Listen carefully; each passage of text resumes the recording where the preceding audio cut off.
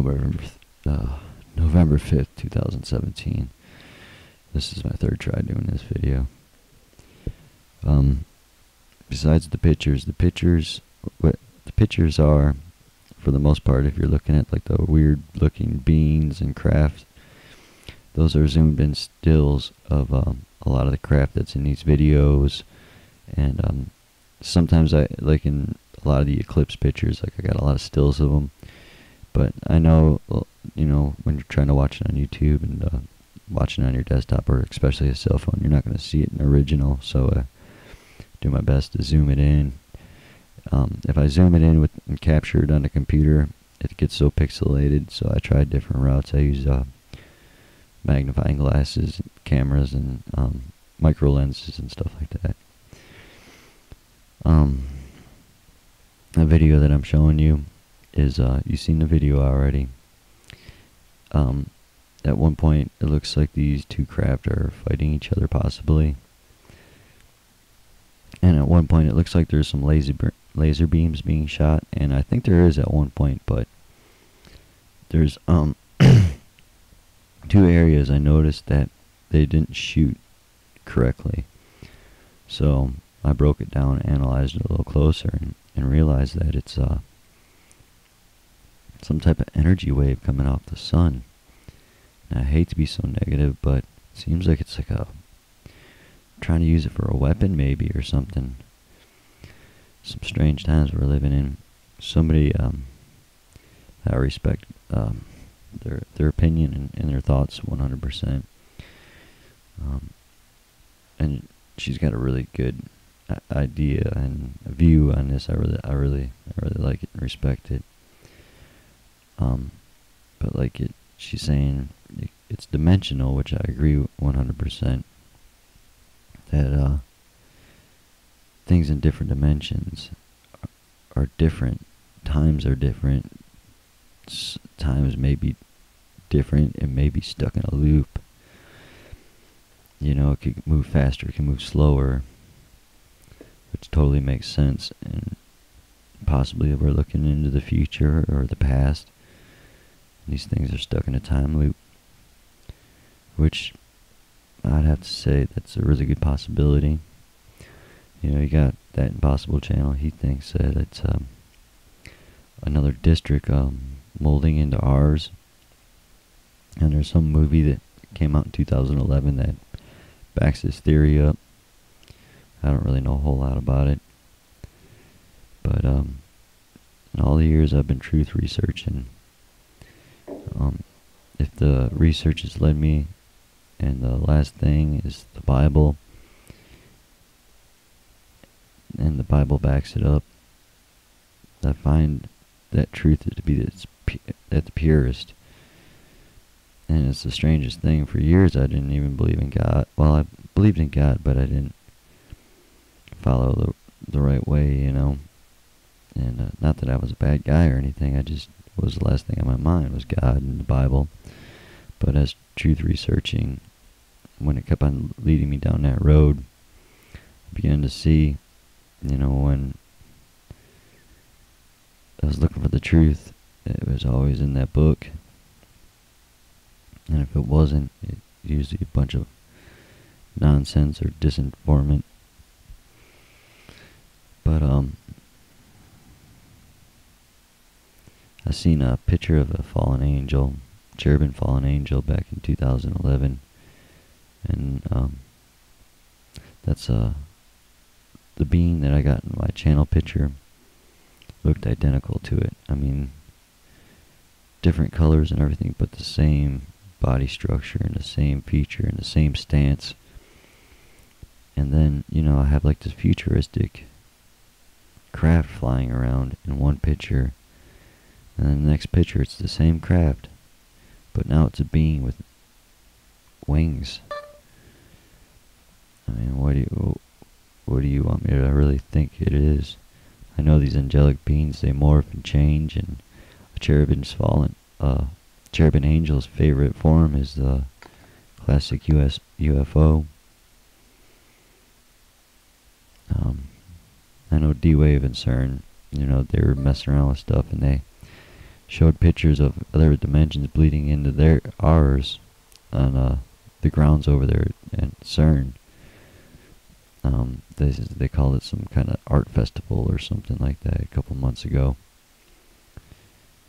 And the other thing too is, since I started filming these things, I've had such a dark negative cloud over me, and like the worst of the worst and bad things been happening. And it's I don't point my fingers at other people and blame my problems on anybody else but me, because in the end, even if somebody did cause a problem for me, I'm the one that's gonna have to fix it in order for my life to be normal and right. So either way, I'm take responsibility for the bad things that happen. But sometimes it's just like ass kicking after ass kicking, and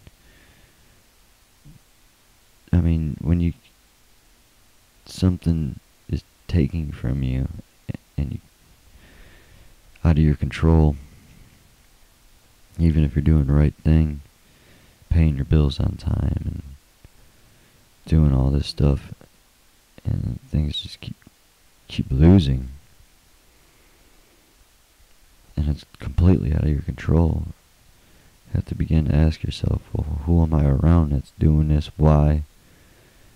And when you don't have anybody or anything to see the cause of your demise, it's like, where's this coming from? And I'm going to slip a picture in of a entity that's been seen around probably in about a square mile and a half in this area. Establishments, bars, homes. My home, several times it's been seen, and the photo is at the end of my street. It's a black cloud. It's a literally black cloud. People around here suffer some of the same things that I do, just unreal amounts. But for me, I always kind of tied it in with the research, especially the first time I had my encounter with what I thought was a drone. I watched that video over and over again because I lost the photos. And this drone changes into some scary stuff. And the second time I took pictures of it, it went from a drone to an airplane. I don't know if you remember that video or not. But both times it was like that. I don't believe in luck, but let's just call it luck for easier explanation. Each time my luck got worse.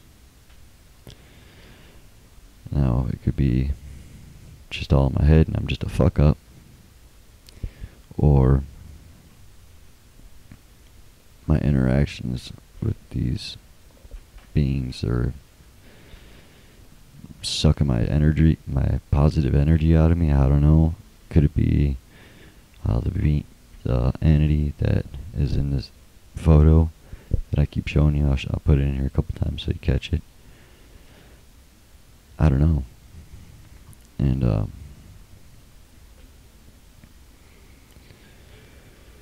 but Friday was the final straw on that. This relentless bad karma just coming back at me, having to pay it when it's not necessary. It's been paid already. It's just kicking my ass. I was working 20 years. I've worked with saws professionally, had close calls, used them in stupid ways, purposely break guards off of them, cut them, skill saw 2 inches from my face, just things that you shouldn't be doing with them. I've always been fortunate, always respected it. I was cutting trim, of all things. It's probably the safest saw you got, but also the nastiest, probably one of the more nastier ones if you were to get hit with it. My blade was getting pretty dull, but I didn't want to change it out because I had to tap out the bolt that holds the saw blade on because it fused on. I had a new one, but I was more worried about breaking the saw and not being able to get the blade off and not being able to use it. So I was trying to wait until the trim work slowed down to change it. I don't know if it was because the blade was dull, if it was just my time. But as soon as I hit that wood, something didn't feel right, and I tried to pull my hand out of there. And all the years of using this type of saw, it never done this to me. I've had it kick wood out at me and stuff, but it pulled the wood in, it pulled my hand into the blade.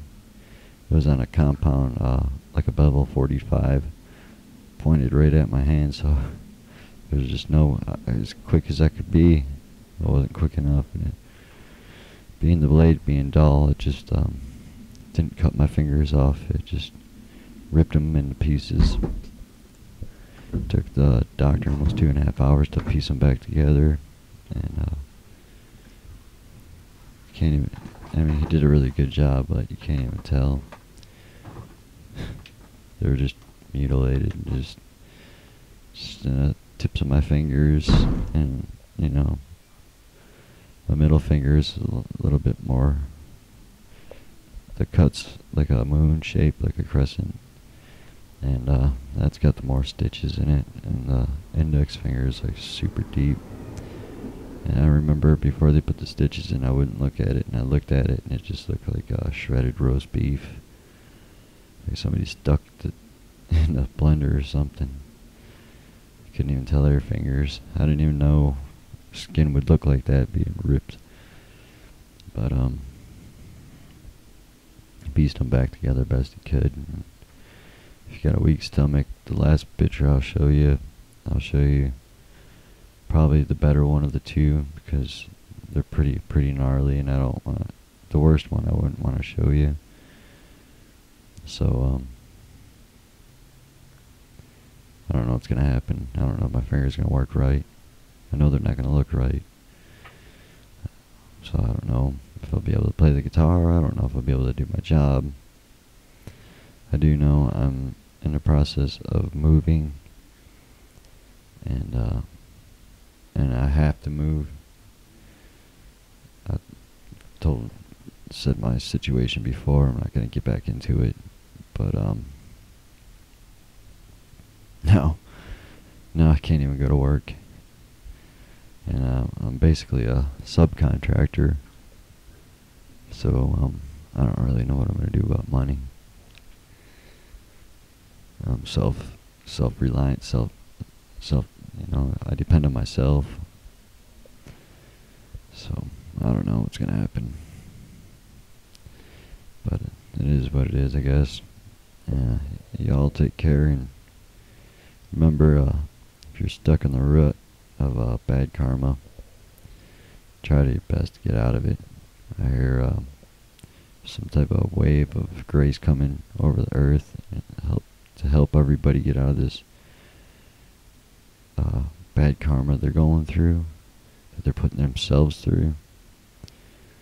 But the people that don't get out of it and miss that wave of grace, they're saying you could be screwed. You're gonna miss your bus, so to speak. Oh yeah. One more thing. Damn it. I forgot what it was. I'll have to get back with you on it. But anyways, exactly a year ago, the day I cut my finger on my way home from the hospital, I had to drive myself like 150 miles home. I stopped off at my spot. I was like, my fingers are still Novocained up, and I know I'm not gonna feel like doing nothing for the next couple of weeks. So I wanted to get a couple pictures in. I was taking pictures, and as I was packing up in the truck, I noticed something in the sky. So I took pictures of this thing, and I looked. I got the same object a year ago, exactly to the day. Same exact object, and I posted it too. As a matter of fact, on YouTube. So you can go back, probably one of my first videos, one of the first 10 videos I did maybe on this channel. So you see for yourself. That's one thing, that was the reason why I really started putting my work on YouTube, is because of this. Because I could document. So it's a little thing, you can do some research on my channel if you want. Y'all take care.